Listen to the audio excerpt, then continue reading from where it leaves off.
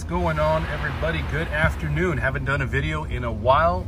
This is Carlos Diesel Electric. I've got a Freightliner-Cascadia EPA 10. If I'm not mistaken, that is going to be a 2012. So 11, 12s, 13s, that should be EPA 10. It does use the DEF system. There's our wonderful DEF that we all know and love. And we do have a malfunction light on. So right now, when we go ahead and launch our software, one code that you're going to get, this is SPN 3556 mode 18 or FMI 18, DOC outlet temp, low temp regen. Okay, so let's look into that and let's see what causes that particular issue. I think I may have covered it in other videos, but I'm gonna go through it anyway, just kind of give you some pointers and hopefully we can get this thing resolved. What that fault code means, normally the DOC is not getting hot enough.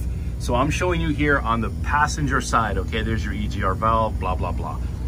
Back here, there is your doser diesel injector or diesel doser injector, however you want to call it, 7th injector, whatever works for you. Anyway, typically back here, this will get clogged up. The S-pipe, the pipe that comes down from the turbine towards the exhaust tubing. Again, you don't have to take everything apart. What you do need to do is take apart that right there with the 14 millimeter, and then you got to hold that with the 12 millimeter. Once you do that, this becomes loose. Move that other way. This is your fuel supply line, okay? Then you're going to back this completely out, and then I'll show you what to do from there. That's the first thing you're going to want to do is check that. Easiest thing to do, again, is check that. Sometimes it's blocked, it's clogged with soot, whatever. It's pretty normal, especially on higher mileage vehicles. This unit has 1 million, almost 1.1 million miles on it, original. So anyway, I'm gonna do that. I'm gonna show you guys what I do, and then we're gonna try and do a regen, and hopefully that resolves the temperature issue. So really quick, I pulled out the injector itself that's on the S-pipe or the exhaust. And again, this is the diesel doser injector, okay? Now, typically what happens is this gets clogged up, okay? Either the carbon will block this, or on the actual S-pipe right around this area, you won't see it, but this gets blocked with carbon as well, or soot. So a lot of times when you remove this piece from there, you're gonna want to go ahead and get like a screwdriver, something like that, something that's gonna go long enough that's gonna be able to push the carbon out. That should be the issue, that should resolve the issue. Okay, so we're gonna do that right now, put all back together and try and do a regen. If the temperatures rise, then we know we did it right.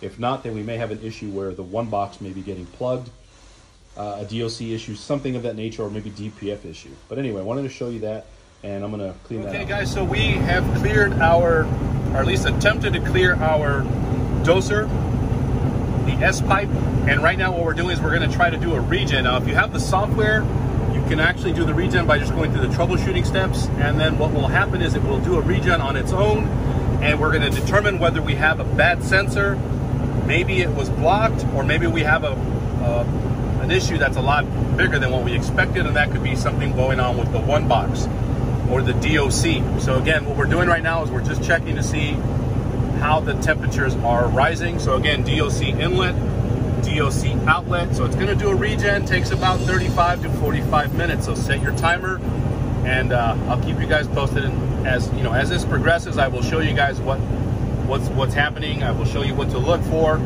like I've done in my other videos. So again, this is what I'm going to do right now, and we'll be right back. Guys, so just a little clarification on this. What it's doing, it's not doing a full regen. What it is doing is a low temp regen, and the reason it's doing that is to find out which sensor, okay? So DOC inlet, DOC outlet, which sensor could be bad. So that's really all it's doing. And again, we're looking at 500 seconds left. So we're looking at, what is that, 3, 6, so a little under 10 minutes roughly. So again, just to keep you posted on that, because again, it is dosing, but it's not going to dose like it would a normal regen. Okay, again, that's why our pressures are a little bit lower on the PSI. Percentage is very little. Again, it's just to find which sensor, if a sensor is bad, or if it was just a plug situation with the doser. So anyway, I wanted to show you guys that. Again, we're still doing this low temp regen, and let me tell you about this here really quick. About previous steps. Let me just go on here really quick so I can show you exactly why or what it's doing. Low temp regen, okay? And again, that's just to find out if a sensor is bad.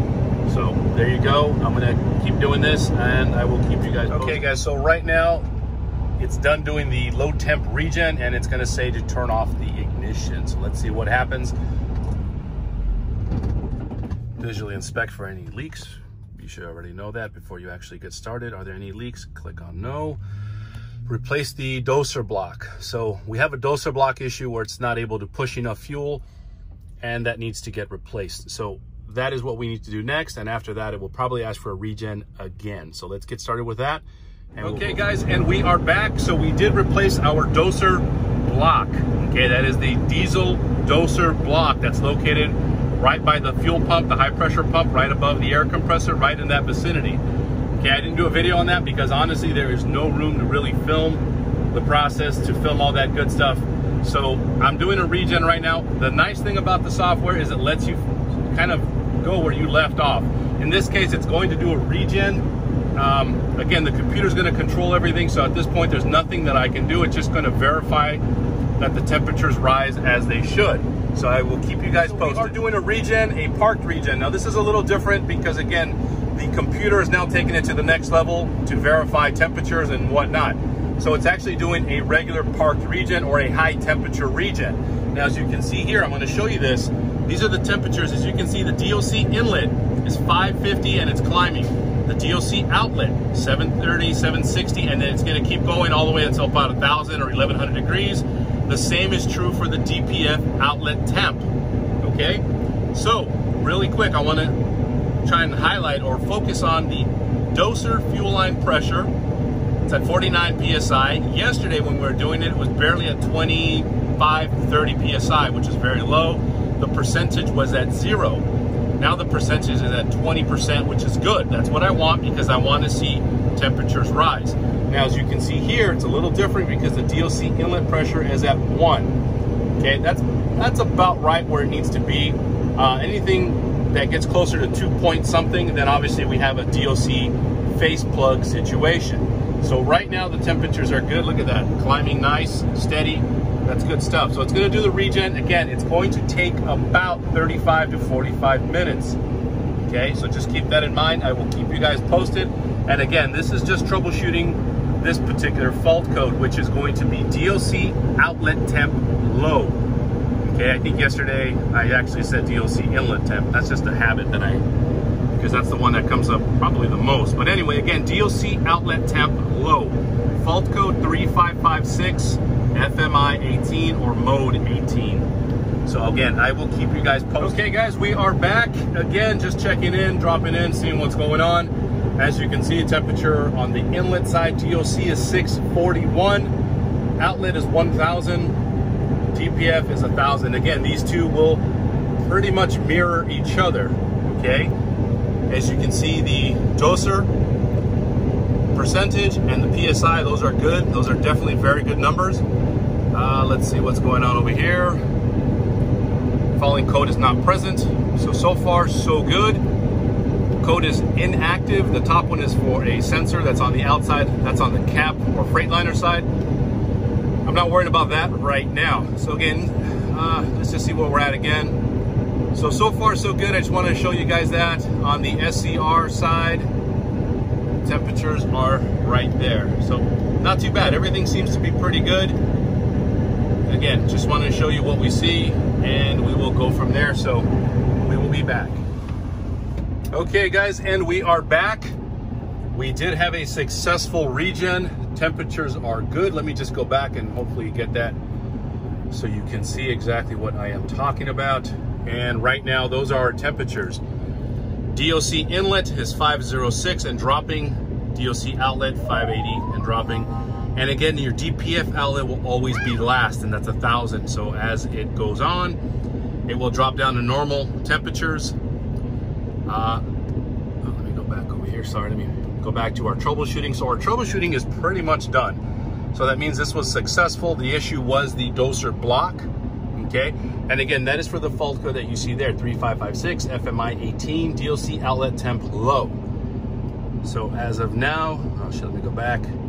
We are all done. Troubleshooting is all set. The guy can go down the road, should not have any issues. And again, code is now active. So if you guys have any questions, as always, I encourage you to hit me up. Something in the comment section. If you like it, great. If you don't, tell me why. Don't just put a thumbs down. Subscribe.